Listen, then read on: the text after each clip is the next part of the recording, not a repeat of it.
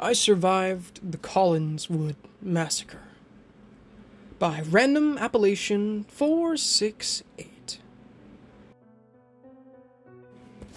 A shudder broke me from my sleep. Yawning, I rolled over and pushed some of the long brown hair from my face. Meg's living room lay blanketed in shadow, cool and dry with the aid of her family's air conditioning unit. My house hadn't had working AC for years, and while I'd gotten used to sleeping in the hot Ohio summers, sometimes it felt nice to go to bed fresh and wake up the same way. A small green light from Kate's phone charger cast a dim glow over the room. She'd curled up in her blue sleeping bag on the floor, with Meg draped over a nearby couch. And Lena snored softly from under her blanket on the coffee-colored recliner. Our unfinished game of Monopoly sat on the coffee table, along with the scattered chip bags, half-empty soda cans, and Kate's left shoe, from where we'd gotten into a shoe-throwing war and had almost broken a window. The smell of burned popcorn lingered from Lena's grand inability to follow the instructions on the bag, and I realized from the sugary taste on the back of my tongue that I neglected to brush my teeth before falling asleep. Still, despite the chaos, the scene felt homey, tranquil even, as it always had whenever Meg invited us over for a sleepover at her parents' house. From where I reclined on the other couch, I smiled at various DVD cases Meg dug out for us, all the original Star Wars movies, along with Ender's Game and The Martian, a group favorite. I'm friends with a bunch of nerds. It hit me again, a barely perceivable tremor that seemed to emanate from somewhere under the plush couch, and for a second, I thought it might be Meg's cat, Bruno. Boom! A few of the glass panes in the DVD cabinet rattled, and a faint shockwave rippled up from the floor into my chest. The concussive rumble echoed from somewhere further away outside the living room window, and through the shuttered blinds, I caught the smallest flash of light. Wow!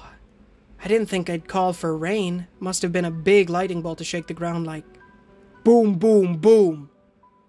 Something about the way the sounds roared, closer and closer with each successive blast, made my blood run cold. That didn't sound like lightning. In fact, it reminded me more of fireworks than anything else, but deeper, more baritone, with a spine-tingling amount of force behind each one. I slid my legs out from under the fuzzy Han Solo blanket Meg loaned me and padded over to the nearest window to pry one of the shades aside. Quiet banks of puffy white fog greeted my eye, and the old-fashioned wrought iron street lamps glowed like stars among the twisting, humid clouds. Houses lined the empty asphalt streets, interspersed with neatly kept lawns and motionless wind chimes suspended from their freshly painted front porches. Wonder how much that cost. I eyed a beautiful house painted silver gray with gold and white accents, topped by a round, turreted window that reminded me of a fairy tale castle. I couldn't afford the doorknob on that place. Even for such a small and rural place as Barron County, Ohio, there were poor and rich areas. Most of the wealthier and middle-class families tended to either live in the county's largest and only city, Black Oak, or on private land in the countryside. For the low-income families, we couldn't afford land payments or higher rent. We eked out a living in the smaller town of Collingswood, on the opposite end of the county. When the other well-to-do families started to move out due to falling property values, Meg's father stayed. As the owner of the county's second-largest sawmill, he'd driven all around town with his wife, Clara, to donate tools, materials, and even help with repairs for people from all walks of life. It was mostly thanks to Travis Ralston that Collingswood wasn't a run-down shanty town. Through our prissy mayor, Gloria Saristi, would never admit that her taxpayer-funded social programs had been outshone by what she referred to as a wood-cutting hillbilly. Travis treated all us girls like his own daughters, since we could walk, and Clara had surprised us with pizza for the sleepover, even though we were all 18, Kate and I working our own part-time jobs already.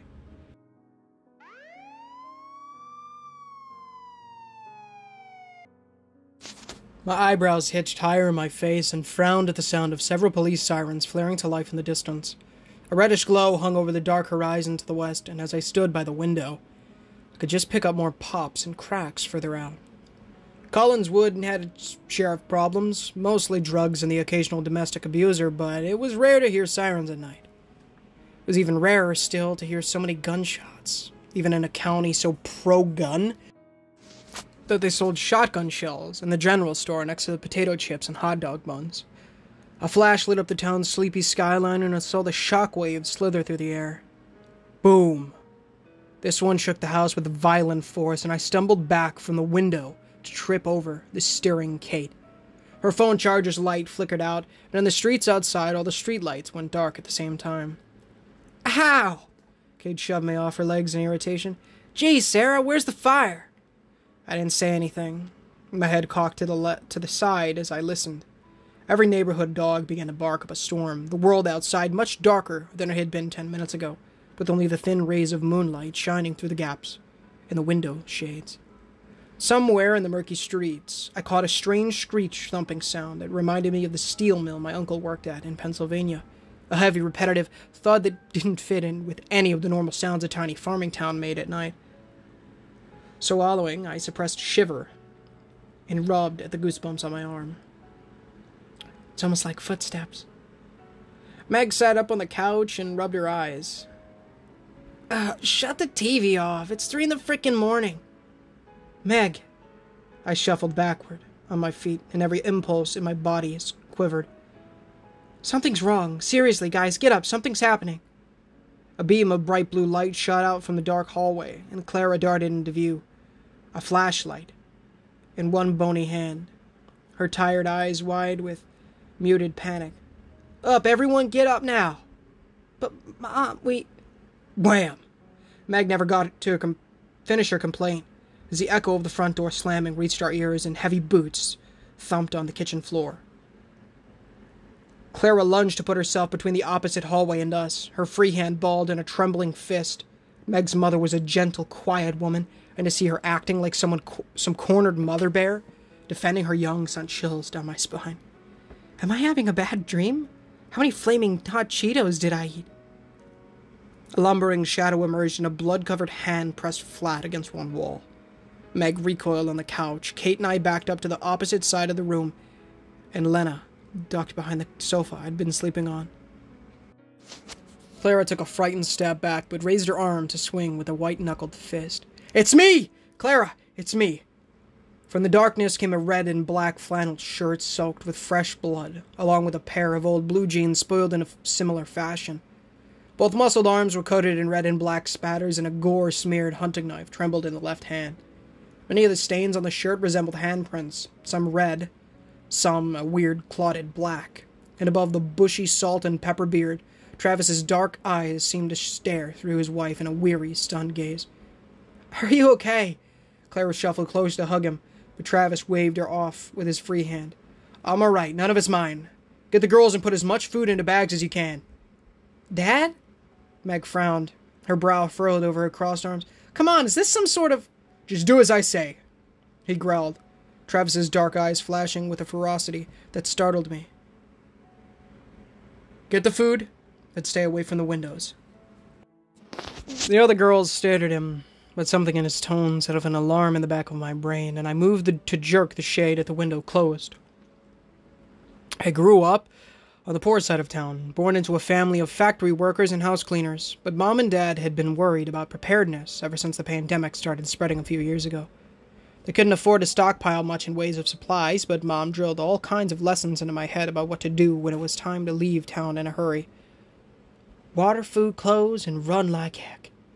Shaking my head to clear the sleepiness away, I stumbled over my overnight bag to yank on a set of blue jeans instead of my silky shorts. It wasn't the time to be squeamish about this sort of thing, and I doubted Travis or Clara would be appalled at me about me changing in their living room, when Travis looked like he'd just butchered a deer with his shirt buttons. Meg groaned in annoyance beside me, a squeaky fear in her voice giving way to a pouty whine. This better not be another stupid tornado drill. I swear Mayor Saristi has the worst time. A low throbbing roar thundered just overhead, and I peeked between the shades to see a gray helicopter swoop low across the sky, a powerful white searchlight probing at the streets below. Attention, attention. This is an emergency broadcast. Please remain calm. With all the emotion of a broken alarm clock, an artificial female voice droned from some loudspeaker mounted to the circling helicopter, backlit by the flickers of more booms in the distance. All citizens report to the city center for evacuation immediately. This is not a drill. Do not attempt to shelter in place. Do not approach any individuals who may act erratic. Do not look up at bright lights above you. Please move in an orderly fashion to prevent accidents. Have your personal ID ready at the designated loading area. Attention! Attention! Ice pounded through my veins, and I forced myself to breathe slow, my heart racing. This was real. This was really happening. After all the talk about my parents, all the tinfoil hat videos they'd showed me from the internet, all the books written by men convinced the end was nigh. Here it was. Is it the Russians? Did they finally launch? Are we at war? I want to go home. Lena sat on the carpet and pulled her knees to her chest, seeming to revert to a 6-year-old under the weight of the crushing fear that hung in the air all around us. It's gotta be a prank, right? Kate made a half-giggle of nervousness, even as she, too, yanked on sweatpants and a different t-shirt. Just hurry up! Clara sped around the room to gather photo albums, candles, and matches into a suitcase.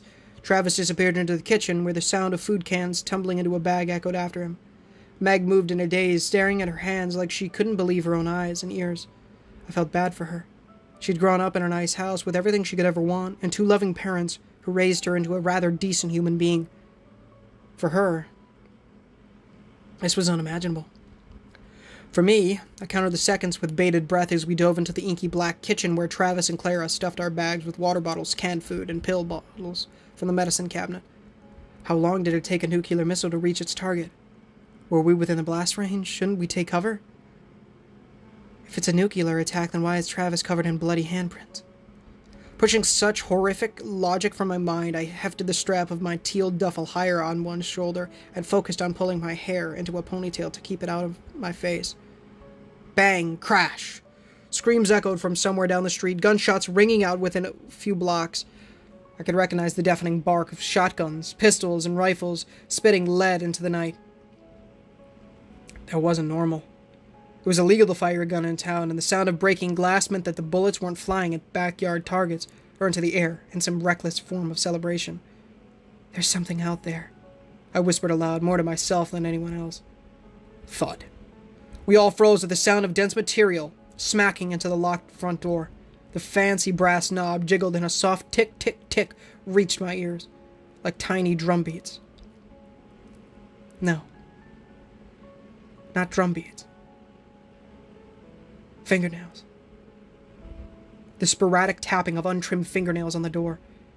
Travis stepped out of the dark again, this time with an M1 carbine clamped in his shaking hands, the muzzle pointed toward the noises. His eyes glowed with a contagious primal fear, and he held up a finger to his lips, pointing to the door that led to their attached garage. Get to the truck.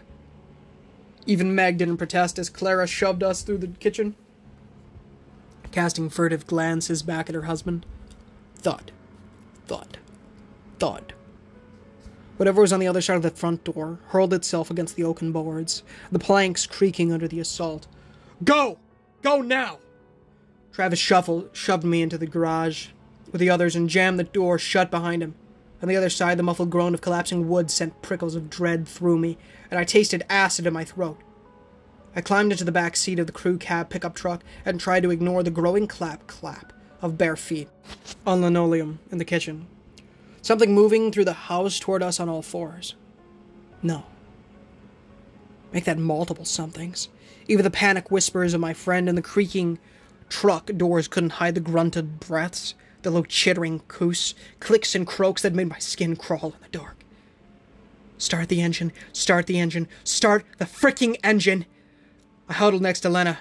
Kate and Meg slouched on the other side of her, and Travis cranked the truck's engine to life. Clara muttered low prayers under her breath, her pale hands fumbling with the seatbelt buckle at her hip. The door to the garage slid upward behind us with a low trundle of its electric motor, and the bright LED headlights clicked on. Despite the blinding flash, I stared as the door I'd ran through slowly swung open. Grimy fingers curled around the edge of the white-painted pine, the fingernails chipped, the skin so pale it almost appeared gray. A matted, greasy head of dark hair poked around the corner at knee-height, as if the thing had scuttled on all fours. Through the kitchen, and a pair of milk-white eyes gleamed back at me. A smile Broad and laced with an eerie delight rippled across the creature's face, revealing row after row of square, peg-shaped brown teeth. "What is that?" Meg squeaked, pawing at the back of her father's seat for answers. "Dad, what is that? Dad!" Travis threw the truck into reverse, and the vehicle flew into the fog. A blur of gray limbs leaped through the garage as we sped away, several vaguely human shapes bounding across the dark lawn on all fours, with big, wide grins. Crammed into the backseat of the pickup, I could only stare out at the shadows in stunned horror, unable to move or scream. This isn't real. How is this real?" People flooded from their homes, some pulling out in cars and trucks like us, others running on foot, with more than a few being pursued by the crawling nightmares. Wide-eyed figures surged from the northwestern side of town, through streets, alleyways, and yards, jumping at people whenever they got close. They bit, clawed, and tore their victims apart like ravenous dogs, throwing chunks of flesh and blood everywhere. The entire world felt as though it had turned upside down in a matter of minutes.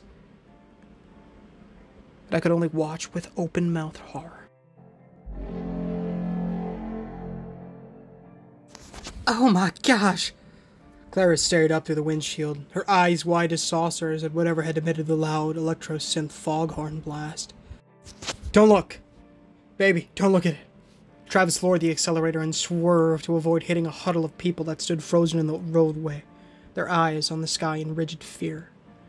More strange foghorns blared through the misty air, and a beam of white light slid across the asphalt just down the street. The eerie metallic screech thumbs I'd heard earlier clanked above the din, and a huge shadow moved in the low fog that hung over the tops of the houses, angular and vaguely insectoid. "Travis, where do we go?" Clara clung to her overhead handle for support as Travis drove. Like a bat out of heck, our wide eyes fixed on the hexscape outside. "Where are we supposed to go to?" "The governor has soldiers near the courthouse." Travis gritted his teeth and plowed through a handful of the wide-eyed freaks, their bodies crunching with a strange wooden density against the underside of the pickup. "Look, get us out. Just don't look at the lights."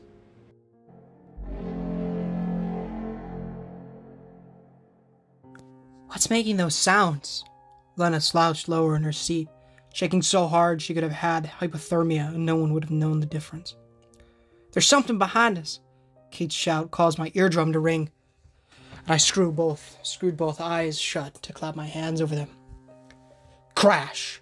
In the road ahead, a red Buick crumpled under an enormous piece of vertical steel I-beam that seemed to plummet from nowhere, moving too fast to stop. I had a split second to duck as the rear bumper of the car raced toward our radiator. Travis yanked on the steering wheel, and Clara screamed with the shrillness of a tea kettle. Lena went flying over the dash, and Kate's body crushed into mine. Meg's face slammed over the headrest of her father's seat, and tiny blue-green bits of glass sprayed across my field of vision. Rubber screeched, brakes shrieked, and a loud grinding squeal pierced the air as my world lurched to a halt. Beads of broken glass stuck to everything. My clothes, my loose hair, the seat upholstery, and the floor mats. The front windshield was completely gone, only a few jagged shards left around the edges from where it had been. Hot metal and burned tire rubber wafted on the cool breeze. And through my ears, though my ears still rang, I could make out the screams of people running by. My mouth tasted of coppery blood, and my skin had gone numb from all the adrenaline.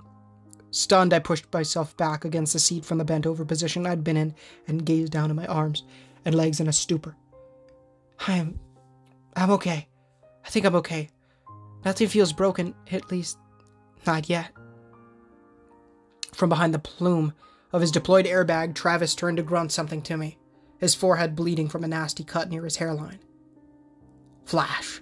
Bright light filled the cab, pried into every nook and cranny of my eyesight, and drowned out everything else with his blinding intensity. I couldn't move, couldn't breathe, transfixed by some unseen hand that forced me to stay still and beckoned from deep inside the aura. Something tickled at the base of my ringing eardrums, soft and subtle. Whispers. So many whispers like tendrils of cold tickling my consciousness. They echoed all around me, some close, some far, but with different voices. the words indistinguishable. I couldn't tell if they were happy or sad, pained or excited. They just persisted, a wave of disembodied humanity, calling to each other through the void. Look for the light. Instinct shouted at me to move, to shut my eyes, to run, but I couldn't. I seemed to be held back by a separate, sludgy portion of my brain that didn't want to. I wanted to bathe in the light, to sit here and soak it all in, to feel the warm embrace of the cables as they wound around me. Cables. As if shot by static, my right eye twitched, the cornea stung, and I blinked in reflex. They slithered through the broken windows, greasy braided steel cables moving on their own like snakes to wrap around my ankles and slide up the legs, arms, and torsos of the others in the truck. Travis, Clara, Meg, and Kate sat still as statues with eyes wide and unblinking, their faces glowing in the aura of the light. The source of the light hovered right outside the pickup truck, a spotlight so powerful I could barely keep my eyes shielded with one hand. My heart roared, the whispers turned to dizzying static inside my skull, and I fought the urge to vomit. I forced my rubbery arms to move and clawed at the nearby door handle. Run. I need to run. The handle clicked and I threw the truck door open, kicking at the icy cables, latched them around my ankles with panic. They seemed to be surprised at my resistance and slackened enough for me to wriggle free.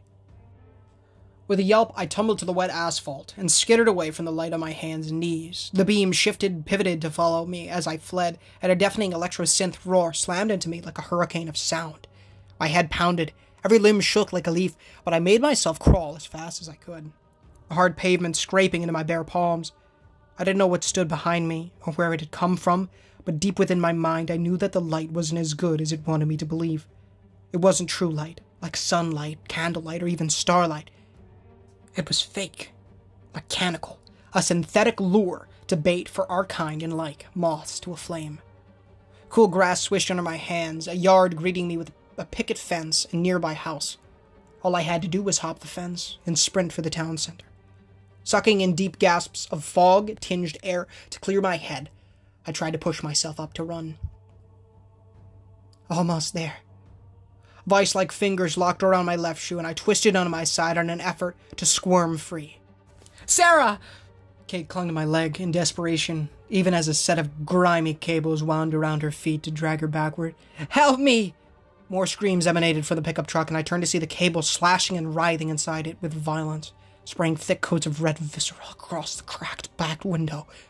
Travis groaned in agony. Meg's cry hit a shrill passion. Clara gurgled as if her lungs were filled with water. Something shredded them, eviscerated them alive, and the mass of swirling steel led to a looming shadow high above the surrounding banks of fog. For the first time that night, I looked up. It stood, hunched over the wrecked truck, with 8 steel legs planted on either side of the street. They were made of I-beams, with more cables of various sizes running up and down the legs like vines. These led to a strange spinal column that seemed to be all sorts of steel fused together, ending in a wide satellite dish for a head. Ringed with the bright white lights I'd shaken loose from earlier. A lone siren hung bolted just under the dish, and beneath that, a tangle of anemone-like cables moved with independent ease, grabbing at everything human that they could reach. The grease on the cables was blood, I realized, congealing chunks of flesh, blood, and organs from previous victims, many of whom swung limply underneath the belly of the monstrosity like gallows victims. Spinning myself around on the grass edge of the lawn, I scrambled back over to Kate and pulled hard on her sweaty hands. I have to get her loose. Kick! I gritted my teeth and leaned backward with all my might, the soles of my shoes sliding on the damp ground. Kate, fight it! I can't pull you! She screamed and thrashed, the cables gripping tighter and tighter by the second. My shoes slipped on the asphalt and I went down. The two of us dragged slowly toward the truck over the tarmac. My pulse throbbed in both temples, and I struggled to grip Kate's hands, keeping my head craned away from the creature so the light wouldn't get me a second time. A line of nearby bricks from the old section of sidewalk caught my eye, and my heart leaped. Stretching out one arm, I strained, the tips of my fingers brushing the nearest one, the red brick rocking loosely in the decrepit spot in the corner. Old mortar crumbled around it, so close, yet so far. Kate's hand slipped from my grasp, and she shrieked, clawing at the grounded vein. No. I snatched up the brick and threw myself to my feet, both legs unstable jelly underneath me. Staggering over the painted lines on the road, I raised the brick high and brought it down as hard as I could. Clank. It bounced off the cables with a predictable impotency, not leaving so much as a dent. But the serpentine bits of steel recoiled at the attack, and Kate jerked her feet away. I wound my fingers into the collar of her t-shirt and half dragged her, the light swinging back toward me once again.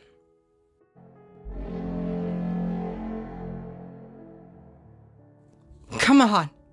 I limped Kate through the yard, the two of us diving through the garden gate to avoid another sweeping beam of white. More screams rang in the dark, and the light didn't follow, as if the enormous metal spider decided to hunt easier prey in the chaotic street. In the dark shadows of the backyard, Kate and I slid to the ground behind a small garden shed and gasped for air. My stomach threatened to overpower me, and to my right, Kate leaned over to heave up her pizza from dinner. The screeched thumbs of the giant machines continued all over town. Some in the west, some in the north, others in the south. Only the east stayed mostly quiet, with the exception of a few helicopters circling low in that direction. The evacuation, if the east is quiet, that must be safe. We have to head east. You okay? My words rasped hoarse and dry in my throat, but I poked at Kate's shaking shoulders with a pointed finger. No. She arched her back to vomit some more bile onto the grass. They're dead! They're all freaking dead! Tears welled in my eyes, and I blinked hard to push them back. Meg had been my friend since the first grade. I said Lena. Travis and Clara were like second parents to me. Now they were gone. Horribly so. Ripped apart in their own truck by... what, exactly? Don't think about it. Just get away. We have to keep moving. I hauled myself up and reached down to pull Kate along with me, some of the dizziness fading from my mind. Can you walk? Kate's legs collapsed under her, and she let out a frustrated, terrified whimper. I feel like I'm gonna pass out. Gosh, my head hurts. What was that thing? In the darkness, a few yards away, a loud shriek split the night, and I crouched lower, my heart racing. The white-eyed creatures were getting close. Kate, listen to me, I hissed, trying to listen for signs of movement in the next grassy lot over, the skinny white-painted privacy fence all that stood between us, and the terrible unknown. You have to focus, okay? I need you to walk. Breathe deep. Her watery eyes met mine, and Kate sniffled. And if I can't... Don't leave me, Sarah, please. Please don't leave me here. Guilt cut through me like a knife. I'd left her once already, I realized, back in the truck. I hadn't checked to see if she'd broken free from the light's hold on her mind. Hadn't gone back to drag her free from the cable's grasps. I'd ran like a rat. Left them all to die. If I'd gone back, could I have saved Meg too? Or Travis? Or Clara? I hadn't even checked to see where Lena had gone. If she was still alive, or smeared all over the pavement like a squished bug. My best friends since forever. And I'd left them all to die. Selfish. A selfish, useless coward. That's what you are, Sarah McGregor. Kneeling, I hugged my friend close and forced down the massive lump that tried to choke me. I won't, I promise. Just try, for me. She sighed and pushed herself off the grass again. This time, her wobbly legs held, and I draped her arm over my shoulders to take some of the weight. Let's take this slow, okay? Block by block. If we can get to the courthouse or the east side, maybe we can get away from all this. Kate took several deep breaths and sniffled hard to regain her composure. My aunt lives in Black Oak. She has an apartment there. If we can find a car, she'll let us stay. My mind flashed to my own family in that moment. And it startled me that I hadn't even thought of them until now. Where were my parents? Or my two little brothers? Were they already in the evacuation area? My mother would have died rather than left without me, but with all these manic freaks and the metal spider things walking around, could she or Dad have made it this far? Would they even bother when Ash and Brian were at stake? No. I couldn't get muddled now. My family was fine, I told myself. They were waiting at the courthouse, safe and sound, with dozens of heavily armed soldiers to protect them. They had to be. We wandered out the back gate on the other side of the house, moving through several yards and patios to avoid the carnage. Everywhere, people either ran or lay dying, pursued by the white-eyed things and hunted from above by the metal spiders. The air tasted of burned gunpowder and tires, black smoke filling the sky in various directions, and the noise from gunfire, explosions, and circling helicopters was deafening. Dozens of houses burned with bright orange, red, and yellow flames, lighting up the skyline for miles around. The white-eyed freaks kept shrieking with eerie glee, and the strange foghorn calls of the spiders preceded their massive footfalls. Several of the gargantuan machines were silhouetted on the horizon, skittering through the fiery town in a haphazard line, which reminded me of the Imperial War machines from Meg's favorite Star Wars movie. And I laughed at how absurd big metal walkers were. Stupid. I had no idea. Bright lights and roaring gears flared to life just as Kate and I were halfway across the street, and my heart stopped. Metal screeched not far off. But instead of the thumping of huge radio tower legs, I heard a truck door slam and the low growl of a diesel engine. "Hands up!" a gruff voice barked, and I looked up in time to see the barrel of a rifle leveled in my face. Thank God. "Don't shoot!" I raised the hand that wasn't supporting Kate high, and I almost sobbed in relief. "Please don't shoot!" 4 squat Humvees idled in the road, having skidded to a halt right in front of us. They were all painted the same slate gray as the uniforms the soldiers wore and bore long machine guns on the turrets that the gunners manned with twitching fingers, their eyes on the alleyways and rooftops. I'd seen them before in the outer roads and around Barron County in the past few weeks. The local papers had claimed they were federal consultants for the county sheriff to help with cleanup due to some industrial accident over at the new Wilderness Wildlife Reserve. I thought nothing of the rumors that they were here to cover up some strange goings-on in the countryside. But now that the men glared at me over the holographic sights of their battle rifles, I couldn't help but put 2 and 2 together. They're monsters. They're here for the monsters. Castle, this is Stalker 3 Actual. We've got unarmed civilians on the west side needing evac. Permission to load them. Over. At a gruff Australian accent, the man with a Ranger's Lead the Way tattoo in his lower arm clicked the talk button on his radio mic. I didn't dare move closer, not with the machine gunner aiming his bulky weapon right at my chest. From inside the Humvee, whose door still hung open, I heard the radio crackle, and subdued versions of it rang in the earpieces of all the men nearby. Stalker 3 Actual, this is Castle. Negative on the civvies. We are already over capacity. Break contact with the enemy and withdraw to rally point 14, over. From behind his bushy beard, I could still see the man's frown, his eyes narrowing into angry slits. Castle, I say again, I've got 2 unarmed civilians here that need evac.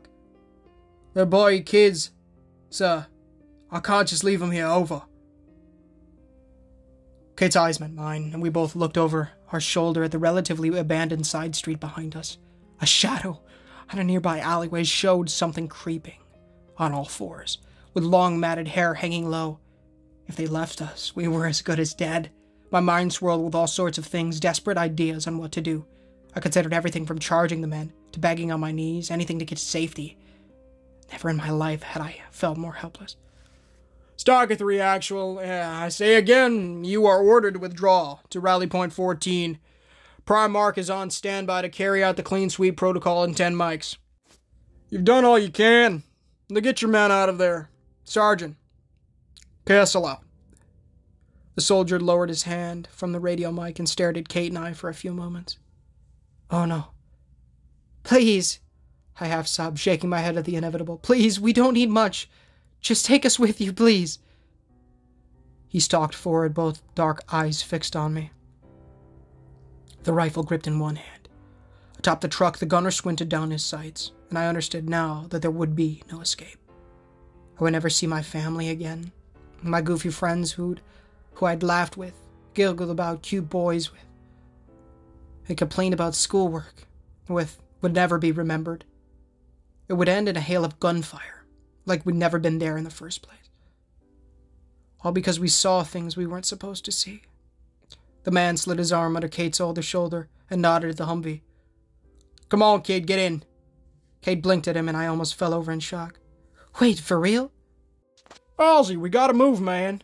The machine gunner called down from his perch in the truck turret in a deep south drawl, as more shrieks echoed closer to the foggy streets. "These freaks are all over the place." "So keep your eyes open, Tex," Ozzy retorted, and helped Kate to the rear driver's side door, yanking it open to let us climb into the cool, dark interior of the armored truck. A middle-aged woman and 2 small children, a boy and a girl, huddled on the opposite side, their eyes, hair, and clothes a mess with black and red handprints. An elderly couple sat atop the differential covered between the seats, and in the space behind the back seats, I could see eyes and faces peering from the rear cargo area, as if the men had been picking up every straggler for the last 3 blocks. The driver, a stoic man with a curly beard and mahogany skin, looked on with casual indifference, his voice tinged in a Jamaican tilt. "Corporate will lose their minds if they find out we got civvies on board." "I can suck a big veiny one." Ozzy shut our door and walked around to climb into the passenger side front seat. He threw a glance back at Kate and I, his fierce expression softening into something kinder that reminded me of my father. "I got a sister her age back in Melbourne. I'm not leaving them out there just 'cause some suit wants to play God." The driver smiled a pearly white grin and shifted the truck into drive. "Softy!" Ozzy snatched at the truck's radio and nodded to his driver. "All Stalker 3 units, this is Stalker 3 Actual. We are Oscar Mike for Rally Point 14. Stay frosty, lads. There's still a lot of skinnies out there. Stalker 3, 1, out." The convoy jolted back into motion, driving at breakneck speed down the roadway. At his gun turret, Tex called out targets as he saw them, his beefy weapon chattering into the night as we careened through packs of scattered white-eyed freaks and swerved around another metal spider. Kate broke down into a silent cascade of tears, and I forced myself to breathe slow, even as the tension in my chest ratcheted up to 100.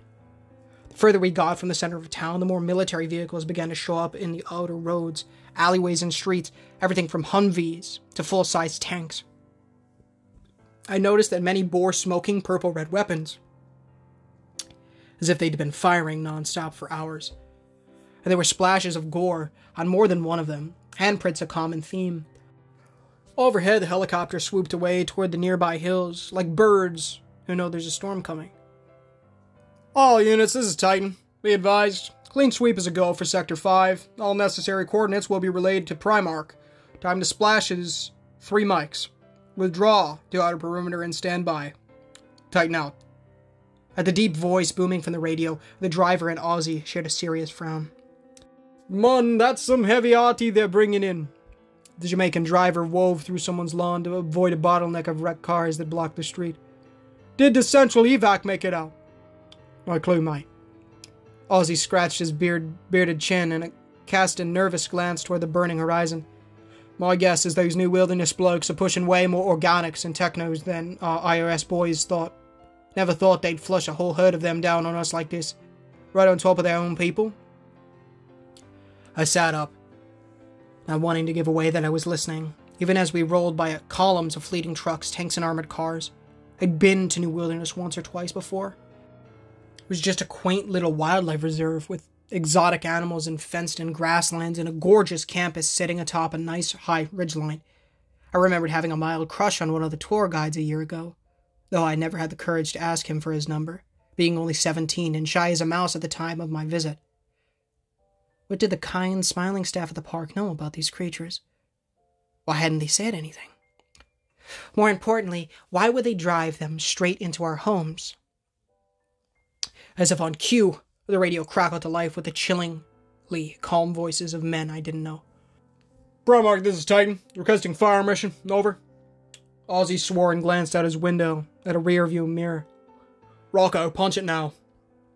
Rocco jammed his foot on the gas, and the Humvee roared into a dead sprint down the last road out of Collingswood, the others following as everything with wheels made a desperate dash for Route 142. Outside, hordes of panicked townsfolk ran or limped in droves out of town. Swarms of civilian vehicles clogged the road, and many military trucks simply swung around them to drive in the grass. People waved, cried, and pleaded for us to stop, but no one so much as slowed down. All the while, the voices of doom droned on over the radio, and though I didn't quite understand every bit of what they were saying, I knew enough to make me shudder with imminent dread. Titan, this is Primarch, battery of 12 M270A2s, 144HE warheads, standing by for a fire mission. Over. Reaching back to jerk on the pant legs of Tex and his gun turret, Ozzy shouted above the rumble of the diesel engine. Tex, wave at those gunners and tell them to get their hatches closed. We've got big ordnance coming in. Kate began to hyperventilate and I squeezed my arm. So hard, I thought she'd snap it. My parents, oh gosh, my parents, they're still back there. Sarah, I know they are. Opened my mouth to say something encouraging, but the radio drowned me out. Fire mission, grid, JS917985, 12 guns all round, thermobaric. Delay in effect, target number CRB2598. Over. Primarch copies all. Message to observer, grid, JS917985. 12 guns all rounds, thermobaric. Delay in effect. Target number CRB2598. Splash in 10 seconds. Cover! Sliding his bulletproof window down for a few precious moments, Ozzy leaned his reddened face out to scream at the multitude of walking civilians that we rolled past. Get onto something! Take cover! Take cover now! One of the kids in the back seat started crying at the top of his lungs, and from inside the truck cargo area of the Humvee, I could hear more people sobbing, whispering, a few praying in loud, wavering begs to whoever might be listening. The road sloped upward as the convoy climbed through the tangled mass of traffic-jammed civilian cars to reach a hill overlooking Collingswood. And I could see the fire-lit streets below. The homes engulfed in flames, the wrecked cars, and 3 of the steel spiders still rampaging through the east side of town with fury. My house is down there. My room, my computer, my No, they're not still there. They're not. They're somewhere safe. They all are. I gripped Kate in a tight embrace to keep her from looking, but made myself stare out the dirty bulletproof glass, needing to see it for myself. Shot over. Somewhere, far over the distant horizon to the north, the sky lit up with a kaleidoscope of flashing white lights, and streaks of fire soared into the sky. Dozens upon dozens like shooting stars. Shot out! Cade wailed into my shoulder, and Ozzy slammed his window shut, crossing himself in the Catholic way, over and over again. Kaboom! All the rockets came down at once, exploding so close together that the cacophony molded into one enormous eruption. The world lit up bright as daylight, and for a split second, I could see everything around me with perfect clarity. I saw the church where I'd performed an Easter play when I was little. Saw the tiny high school I'd always called a prison. Saw the neighborhood where my house was. Out of instinct, I shut my eyes, but not soon enough that I didn't get a snapshot of it, imprinted into my mind forever. The shockwave rocked the truck a few seconds after the flash, and everything in Collingswood turned to fiery dust. Buildings were incinerated, cars thrown into the air, and trees caught on fire a quarter mile out from the town center. The courthouse, surrounded by cars and a heavy shadow that must have been people, crumbled like it was made of Lego blocks. Heat licked at my face, even though the closed, bulletproof window, as the very air, caught fire. With one great hateful roar, the battle between man and monster reached a crescendo in Collingswood. And then, silence. I opened my eyes to see a crater the size of a small town burning with heckish intensity. Some flames as tall as a 3-story building. Thick black smoke blotted out the stars, and car alarms went off from every civilian car on the road beside us. But compared to what had been, the screams, horns, gunshots, and shrieks, the night was quiet now. Deadly quiet. Once more the radio sounded its mournful tone. Primarch, this is Titan. Good effect on target. BDA is 100 over 100. Titan out. Putting my head down alongside Kate's, I screwed my eyes shut and sobbed. Because I knew then, in my heart, that she was right. My family was still down there. Hey guys, and thank you so much for watching today's story. If you did enjoy, please feel free to leave a like, as it does help the channel innumerably and does get the gospel into people's feeds, as well as consider subscribing, as we are trying to hit 1,000 subs by the end of the year, of course. Big blessing from the Lord if you guys did so. I want to thank you guys so much for the support recently, as well as you, Lord, so thank you guys so much, and thank you, Lord, for that. Of course, if you haven't done so already, please make sure to repent of your sins and trust in the good Lord Jesus Christ with all your heart, mind, soul, and strength. Read the Holy Bible daily, pray daily, evangelize people, make sure to go in the description or in the pinned comments. Read the $1 million question to know how to become born again. Read the $1 million question. Well, yeah, I just said that.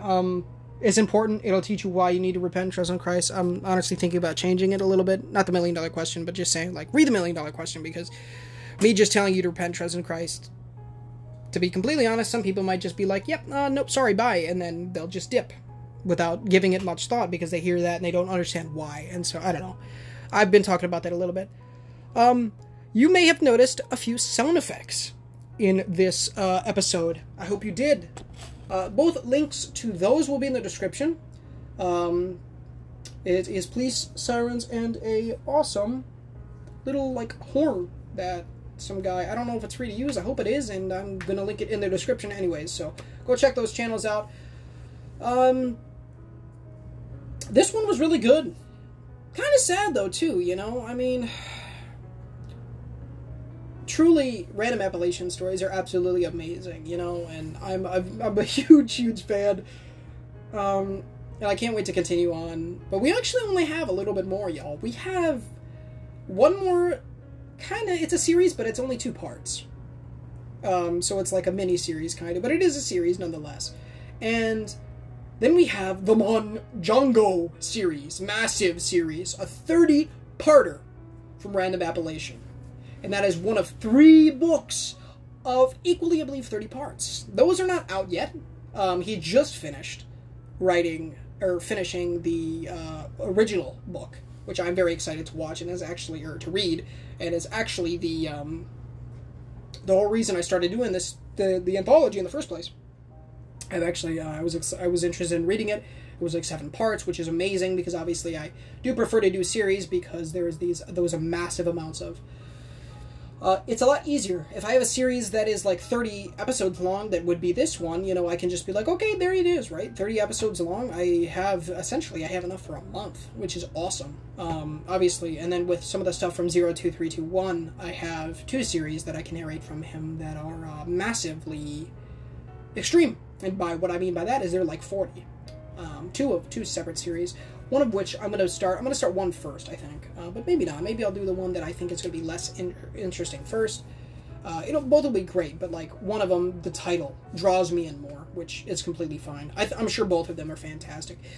You don't know who 02321 is? He is the one that made the apartment story. There was something very wrong with my apartment building. If you haven't seen that, go check it out. I don't know, maybe, I don't know, I guess, yeah, I'll link that in the description as well, for you guys, the playlist that has those in it. But yeah, guys, thanks for watching. I did say something in here, the whole, you sokoviny one, you know, that thing. I don't know if I necessarily should have said that, but I don't know, I say that all the time in real life, and I probably shouldn't, but I mean, you know, Bella, forgive me if I shouldn't be saying that, but, you know, it's in the story, and it is a character, so, not like he swore or anything. I really struggled to do that Australian accent at the beginning, good golly gosh, because every time I would say bloody, I'd be like, he's a bloody kid, you know, like, I would start doing, like, an Irish or a Scottish. That was terrible, what I just did there, that Scottish or Irish. It's much better normally, but, you know. Anyways, this is getting a little long. We're at 49 minutes, and I'm pretty sure I ended this at, like, 45, so, yeah, we might have to do 2 outro songs, being a Lost World and Identity Crisis. It's a long one. This one's almost 50 minutes. This might be my longest story so far. Also, if anybody doesn't know this, which I don't think I've ever talked about it, I do plan to, at some point, combine all the stories together. Yeah. Some of them, like the entirety of the Barron County Anthology, might be a bit longer of a wait, seeming as it's probably like 8 or 9 hours currently, if not longer, and, yeah. So, And we haven't even hit the major story, the major expansion, I should say, the 30-parter, which, yeah, it's going to be a massive series. I might have to do it in different parts. I don't know how I can necessarily do that. It feels to me like a computer editing thing. For those of you who don't know, I edit on my phone because that's what I have to use. I don't really know what is a good... If anybody knows great free editors on the computer, because I think this one's fine. It is free, but, you know. Let me know. Let me know. Alright, we're at 50 minutes. I'm going to go ahead and let you guys go. Of course, repent, trust in Christ. Read the $1 million question. Join the Discord. I don't know if I said join the Discord. Join the Discord, link in the description. Check out the streams. I might stream tonight. We'll see. I might also just go ham on videos and start uploading more. You may be saying, well, Hunter, you've talked about uploading a little bit in some of these, or maybe I haven't. I don't know. I'm trying to do one bigger video a day, meaning about 10 minutes. Those are the bigger videos. But they're unlisted, rather privated, because they're random videos and they're not necessarily that great. They're not up to quality like this one. But obviously I have to get videos out because I'm out of space. I've been out of space for multiple years now because I'm lazy and I actually need to put effort in. So that's what I'm trying to do. And I didn't do one last night because I fell asleep. But yeah. I love you. See you later. Do all those things. Again, sound effects links in the description. And I'm pretty sure I'm using a specific one that I don't know is free, but maybe I'll switch it. I don't necessarily know if I'm going to, because I really like this one. It's really good. It gives some eeriness, and I really hope it works, but I digress. Anyways, I love y'all. Breathe a $1 million question. Repent, trust Christ. And I'll see y'all later. But as always, this is Ninja Gamer. Signing off.